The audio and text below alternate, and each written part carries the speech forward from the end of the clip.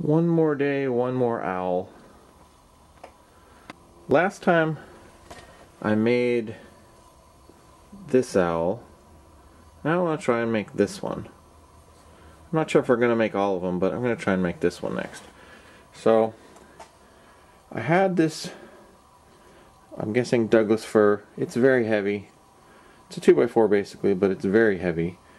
And so I started with that, and then, similar to last time, I took everything off that didn't look like an owl, and we're left with this. And it's going to be locked in there, so yes, hold on one second. That way I don't drop it when I try and take it out. So, I think it came out really nice. It ends up looking a lot like that. I got the shape right.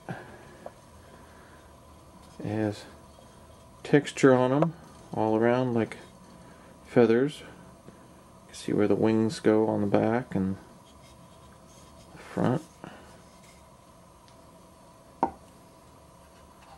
Yeah, I think it came out really nice. So that was, it didn't take as long as I would have thought. I used the next size up rounded gouge for most of the feather texture. I'm assuming that comes out. Normally I think it comes out, and I think it does on the camera. It's just a little screen that it doesn't always come out on.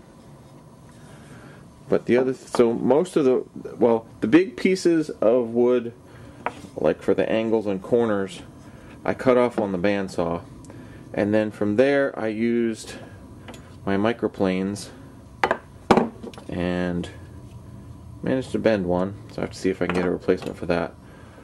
The other thing that worked was previously I had used this hole back in my bench for the carving vise, but then I used a piece that I'd already had for plywood and 2x4 that I had used as a base to clamp things on.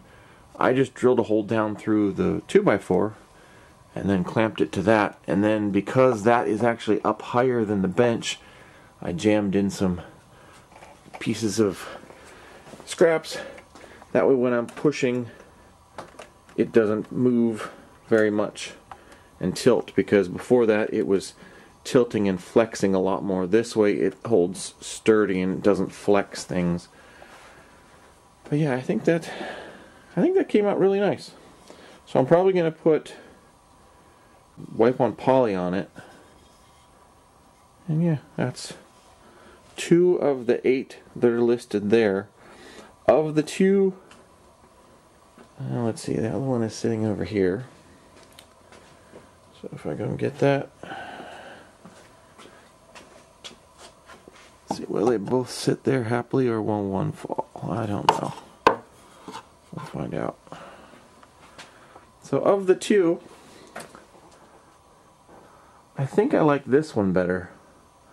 That one's still cool, but I think this one's better.